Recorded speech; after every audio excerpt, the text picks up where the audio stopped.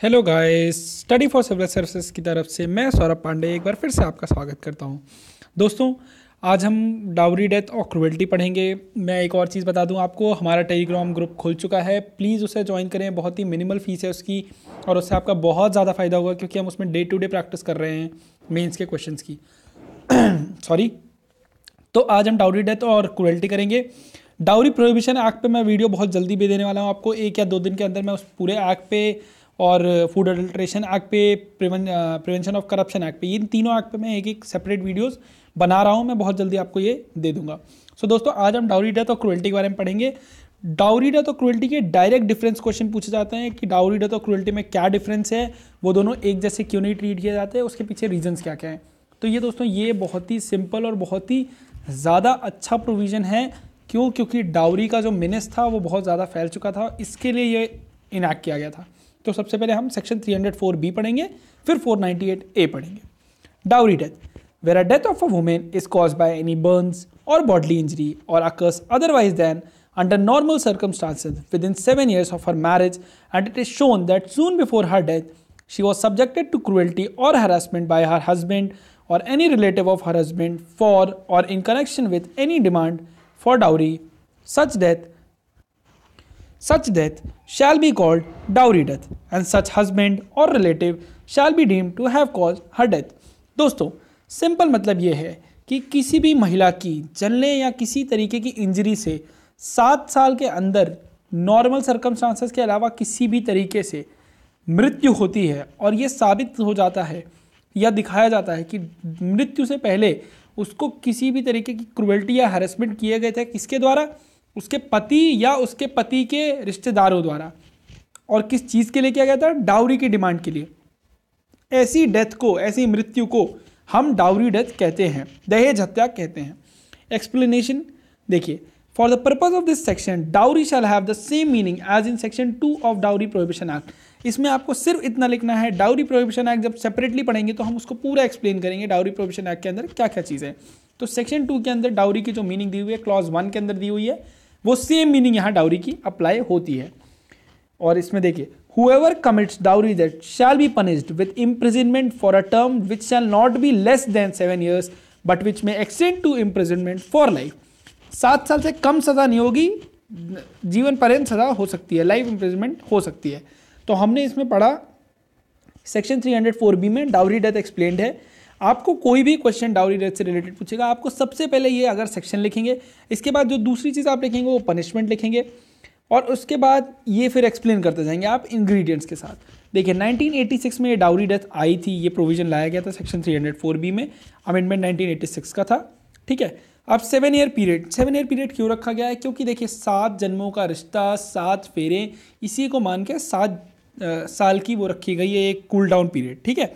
तो 7 साल का इसलिए कहा गया क्योंकि 7 फेरे जो लेते हैं हम, पति पत्नी जब बनते हैं तो 7 फेरे लेते हैं, इसीलिए वो 7 साल रखा गया है। इसको मैं एक बार रीड कर देता हूँ। This has been considered cut off period for the reason that a marriage is complete after the bride and the bridegroom have taken 7 steps before the sacred न्यूप्टिल fire. वो अग्नि के 7 फेरे लेते हैं, इसलिए इसको 7 साल रखा गया है। Dowry shall have the same meaning as defined in section 2 clause 1 of the dowry prohibition act 1961। ये मैंने आपको बता दिया था। अब दोस्तों, इसेंशियल सबसे ज़्यादा इंपॉर्टेंट हो जाते हैं। इसेंशियल आपको सारे याद होने चाहिए, सिर्फ 5 इसेंशियल है दोस्तों। अगर आपको डाउरी डेथ के इसेंशियल याद है, क्रुएल्टी के इसेंशियल याद हैं, तो आप क्रुएल्टी और डाउरी डेथ का जो क्वेश्चन आएगा वो अटेम्प्ट कर सकते हैं, क्योंकि बहुत लिमिटेड में आपको बहुत ज़्यादा समझाना होता है। तो जब आपके पास वर्ड्स नहीं होते तो सिर्फ और सिर्फ आप जब इसेंशियल लिख देते हैं तो जो एग्जामिनर है वो आपको पूरे नंबर दे देता है, क्योंकि एग्जामिनर को ये पता चल जाता है कि इस बच्चे को इसेंशियल पता है, तो मतलब इसको कंसेप्ट पूरा पता है। देखिए, death of a woman should be caused by Burns और बॉडली इंजरी और otherwise then under normal circumstances. कैसे? जलने से या किसी इंजरी से होनी चाहिए जो कि नॉर्मल सर्कमस्टांसेस में नहीं मृत्यु होती है। ठीक है। किसी भी तरीके से नॉर्मल सर्कमस्टांसेस के अलावा। That should have been occurred with in 7 years of marriage. 7 साल के अंदर। 2012 में शादी हुई है तो 2019 के अंदर मृत्यु होनी चाहिए। अगर 2020 में होता है तो ये केस किसी और तरह ट्राई किया जाएगा, डाउरी डेथ के लिए नहीं ट्राई किया जाएगा। Women must have been subjected to cruelty और हरासमेंट बाय हर हस्बैंड और any relative of her husband. Women, जो महिला जिसकी मृत्यु हुई है, उसके ऊपर किसी भी तरीके की क्रूएल्टी या हरासमेंट किया गया हो, किसके द्वारा, या तो उसके पति के द्वारा या तो पति के किसी रिश्तेदारों के द्वारा। और ये रिश्तेदारों की डेफिनेशन बहुत बड़ी है, इसमें कई सारे केस लॉ आए हैं कि सौतेली बहन होगी, ननद होगी कि नहीं होगी, मतलब इस पर काफ़ी डिस्कशन हुआ है, सुप्रीम कोर्ट ने काफ़ी डिस्कशन किए। वो हमारा चर्चा का विषय नहीं होगा, ना ही ये सवाल कहीं पूछे जाते हैं, ठीक है। क्रुएल्टी और हरासमेंट शुड बी फॉर और in connection with the demand of dowry, demand for dowry. देखिए डाउरी डेथ की जब बात हो रही है तो डिमांड डाउरी की होनी चाहिए, और इस पे भी काफ़ी केस लॉज हैं कि डाउरी की डिमांड क्या बिजनेस स्टैब्लिश करने के लिए पैसा मांगना डाउरी है या नहीं है। इसमें काफ़ी बहस हुई है और काफ़ी चीज़ें सुप्रीम कोर्ट ने बोली हैं, पर इसमें इंपॉर्टेंट यही है कि आपको ये लिखना है कि जो हरासमेंट या क्रुएल्टी हो रही है वो डिमांड होनी चाहिए किस चीज़ की, डाउरी की, ठीक है। क्रुएल्टी और harassment should have been mated out to the women before her death, मृत्यु से पहले उसके ऊपर क्रुएल्टी या हरासमेंट होना चाहिए, तभी वो डाउरी डेथ होगा। ये पांचों चीजें आप एक बार फिर से देख लीजिए और खुद से रीड करिए।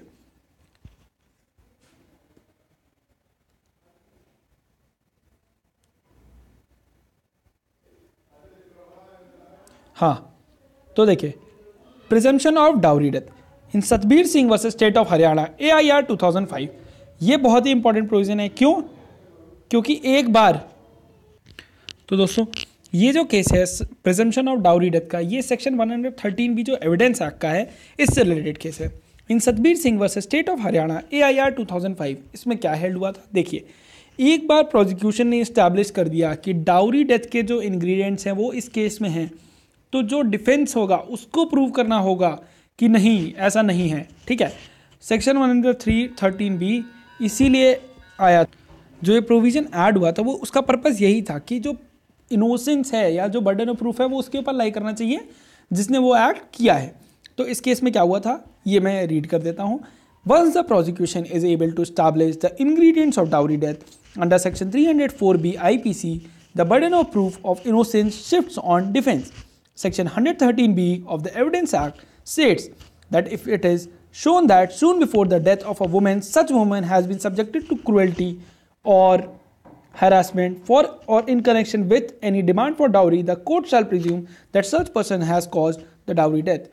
इस केस में वही हुआ था कि अगर कोर्ट को ऐसा लगता है, इस सेक्शन में ये लिखा हुआ है कि अगर कोर्ट को ये लगता है कि हाँ डाउरी की बात थी, कोई हरासमेंट हुआ है उससे रिलेटेड, तो कोर्ट ये प्रिज्यूम करेगी कि उस बंदे ने उसकी डाउरी डेथ की है, दहेज हत्या हुई है उसकी। अब उस बंदे के ऊपर, जिसके जो आरोपी है उसके ऊपर ये ड्यूटी होगी कि ये प्रूव करे कि नहीं ऐसा कुछ नहीं हुआ है। तो हमने अभी तक देखा, अब हम क्रुएल्टी देखेंगे। क्रुएल्टी की मीनिंग क्या है? द मीनिंग ऑफ क्रुएल्टी इस सेक्शन के लिए वही है जो सेम एक्सप्लेनेशन दिया है 498A में, जिसका मतलब है कोई भी ऐसा कंडक्ट जो इस नेचर का हो, जो महिला को प्रेरित कर दे कि वो या तो आत्महत्या कर ले या ऐसी कोई इंजरी करे जिससे उसको बहुत ही ज़्यादा खतरनाक हो, उसके स्वास्थ्य के लिए भी, उसके शरीर के लिए भी, और ऐसी कोई भी किस चीज़ के लिए, किसी डिमांड के लिए। Any wilful conduct which is of such a nature as is likely to drive the women to commit suicide और टू कॉज ग्रेव इंजरी और टू डेंजर टू लाइफ और हरासमेंट टू कोयर्स हर और any other person related to her meet demand. ठीक है, ये जो case है मैंने ये इसलिए ऐड किया है, देखिए Kaliya Perumal versus state of Tamil Nadu, ये ऐसा केस है जो इंग्रेडिएंट से रिलेटेड है। तो अगर इस केस को आप लिखेंगे तो आपके मतलब काफ़ी क्लियर हो जाता है कि हाँ इस कंडीशंस में ये इंग्रेडिएंट्स हैं, जब ये कंडीशन सेटिस्फाई होंगी तो डाउरी डेथ लगेगा। पहला क्या है? Whether the accused has committed the dowry death of the women was subjected to cruelty और हरासमेंट बाय हर हस्बैंड और हिज रिलेटिव, सच क्रुएल्टी और harassment was for or in connection with any demand for dowry, such cruelty or harassment was soon before her death। ये चार चीज़ें हैं जो होनी चाहिए तो डाउरी डेथ हो जाएगा। दोस्तों हमने पढ़ा डाउरी डेथ के बारे में जो सेक्शन 304B में दिया है, फिर हमने देखी उसकी पनिशमेंट, वो कहाँ एक्सप्लेन है डाउरी, फिर हमने 7 years पीरियड देखा उसका क्या रीज़न है, इसेंशियल क्या है डाउरी डेथ के हमने ये देखे, मैंने आपको बताया कि एक बार आप ये रीड करिए खुद से। फिर हमने प्रिजम्पशन देखा और उसके बाद हमने क्रुएल्टी का मीनिंग देखी, उसके बाद हमने कैलिया पेरुमल वाला केस देखा। तो दोस्तों अगर 15 नंबर या 20 नंबर का सवाल डायरेक्ट आता है डाउरी डेथ पे तो बहुत इजीली आप इसे लिख सकते हैं और वो आपको बहुत फ़ायदा करेगा, क्योंकि ये सारा जो भी है इंग्रेडिएंट ये पूरा लिखने से आपको पूरे नंबर मिलने के चांसेस है। आपने 2 केस भी लिख दिए, इसके इंग्रेडिएंट भी लिख दिए, प्रोविजन भी लिख दिया, तो ये आपका आंसर कंप्लीट हो जाता है। फिर आता है इसका क्रूएल्टी वाला पार्ट जो चैप्टर 15A में दिया हुआ 20A में दिया हुआ है। इसमें क्या है कि आपको क्रूएल्टी के बारे में लिखना है और हमेशा डिफरेंस ही पूछा जाता है कि क्रूएल्टी या डाउरी डेथ में क्या डिफरेंस है। तो हम रीड कर देते हैं सेक्शन 498A। हस्बैंड और relative of husband of a women subjecting her to cruelty, whoever being the husband or the relative of the husband of a woman subjects such woman to cruelty shall be punished with imprisonment for a term which may extend to the 3 years and shall also be liable to fine। अब इसमें cruelty का असली meaning क्या है ये हमें पढ़ना होगा, क्योंकि क्रूएल्टी वही ये सेम मीनिंग डाउरी डेथ में भी है। Any willful conduct which is of such a nature as is likely to drive the woman to commit suicide or to cause grave injury or danger to life, limb or health of the woman, or harassment of women where such harassment is with a view to coercing her or any person related to her to meet any unlawful demand for any property or valuable security, or is an account of failure by her or any person related to her to meet such demand। देखिए पहली चीज़ क्या है कि ऐसी कोई conduct जो इस nature का हो कि महिला को फोर्स कर दे सुसाइड करने के लिए, या ऐसी कोई काम करने के लिए जो उसकी डेंजर के लिए, उसकी लाइफ के लिए हो, शरीर के लिए हो या हेल्थ के लिए हो। दूसरा हैरेसमेंट ऐसा जिसमें वो किसी भी पर्सन को कोयर्स करे या उसको कि कोई अनलॉफुल डिमांड कि आपकी गाड़ी चाहिए, घड़ी चाहिए, बंगला चाहिए, ये वाली डिमांड जो है वो पूरी करे। ये भी क्रूएल्टी में आता है, क्योंकि क्रूएल्टी सिर्फ फिजिकली नहीं मेंटल भी हो सकती है, ये मैं आपको बता दूँ। देखिए अब इस सेक्शन को ऐड करने का ऑब्जेक्ट क्या था। Object of adding this chapter was is to punish a husband और his relative who torture and harass the wife with a view to कोयर्स हर और any person related to her to meet any unlawful demand और to drive her to commit suicide. देखिए इस section में और dowry death में अंतर क्या है। डाउरी डेथ आपको सुन के ही समझ में आ रहा होगा कि जहाँ पे मृत्यु हो जाती है, लेकिन यहाँ पे क्या क्रूएल्टी ऐसी हो रही है कि महिला ने खुद को आग लगा ली लेकिन वो बच गई। अब उस केस में क्या होगा, उस केस में क्रूएल्टी हुई है, अब मृत्यु नहीं है। इसका मतलब ये नहीं है कि आप उसको सज़ा नहीं देंगे, इस बारे में ऐसा बिल्कुल भी नहीं है। आप उसको बिल्कुल सज़ा नहीं, और सेक्शन के अंदर हम उसे चार्ज करते हैं और क्रूएल्टी की सज़ा दिलवाते हैं। तो एक बार हम देखेंगे फिर से सेक्शन 498A। सेक्शन 498A क्या कहता है। सेक्शन 498 क्रूएल्टी के बारे में बताता है, और एक्सप्लेनेशन क्रूएल्टी हमें बताता है कि क्रूएल्टी सिर्फ शारीरिक नहीं होगी, मानसिक भी होगी। क्रूएल्टी ऐसी होगी कि जिसमें महिला को ये लगे कि अब आत्महत्या के अलावा कोई चारा नहीं बचा है, या कुछ मैं ऐसा कर लूँ जिससे मेरे शरीर को बहुत हानि पहुँचे, मैं जिंदा ही ना बचूँ, इसलिए। और हरासमेंट किसी भी तरीका का हो, या उसका हो या उसके माँ बाप का हो, वो भी क्रूएल्टी कहलाता है। अब देखिए सबसे ज़्यादा इंपॉर्टेंट ये पार्ट है जो मैं आपको पढ़ाने जा रहा हूँ, क्योंकि देखिए या तो क्वेश्चन पूछता है व्हाट इज़ डाउरी डेथ, तो मैंने आपको बता दिया बहुत सिंपल, आप 300 वर्ड 200 वर्ड में आराम से लिख लेंगे। अदरवाइज पूछता है डिफरेंस बिटवीन क्रूएल्टी और डाउरी डेथ। तो देखिए under section 304B IPC it is the dowry death that is punishable and such death should have occurred with in a period of 7 years of marriage. पहली चीज़ यह है जो dowry death है वो अकर हुई हो और 7 साल के अंदर अकर हुई हो। दूसरा देखिए सेक्शन 498A में क्या है, क्रूएल्टी बाय हस्बैंड और relative of husband is punishable and there is no period of limitation of 7 years provided for prosecution in such case. यही अंतर है। देखिए 7 साल का लिमिटेशन इस केस में नहीं है जो क्रूएल्टी का केस है, लेकिन डाउरी डेथ में ऐसा है। तो अगर 7 साल के बाद मृत्यु होती है किसी महिला की दहेज से रिलेटेड, तो बड़े अफसोस की बात है कि दहेज से रिलेटेड हुई है, लेकिन उसकी सज़ा उसके अंदर नहीं होगी डाउरी डेथ के अंदर, उसको फिर किसी और सेक्शन के अंदर चार्ज किया जाएगा। ठीक है, मर्डर के लिए ही चार्ज किया जाएगा उसको। द हस्बैंड और his relative would be liable for subjecting the women to cruelty any time after the marriage. Marriage के 7 साल 10 साल 15 साल बाद भी वो उसी के लिए चार्ज किया जाएगा क्रूएल्टी के लिए। Under section 498 IPC cruelty as such is punishable, but cruelty और harassment of a married women when it results in death of the women would attract section 304B IPC। देखिए क्रूएल्टी और dowry death में यही अंतर है। मैंने आपको बताया था कि एक में डेथ हो जाती है, एक में सिर्फ क्रूएल्टी रहती है। Section under section 304B IPC punishment में extend up to imprisonment of life with a minimum of 7 years punishment, लेकिन 498A में क्या है, सिर्फ 3 साल की पनिशमेंट है। देखिए क्रूएल्टी दोनों में कॉमन एसेंशियल है, लेकिन आप पनिशमेंट देख रहे हैं, पनिशमेंट में कितना ज़्यादा डिफरेंस है। एक में मिनिमम 7 साल की सज़ा है और एक में सिर्फ 3 साल की सज़ा है, तो ये एक बहुत बड़ा डिफरेंस है। Explanation clause to section 498A IPC gives the meaning of cruelty, but there is no such explanation about the meaning of cruelty under section 304B.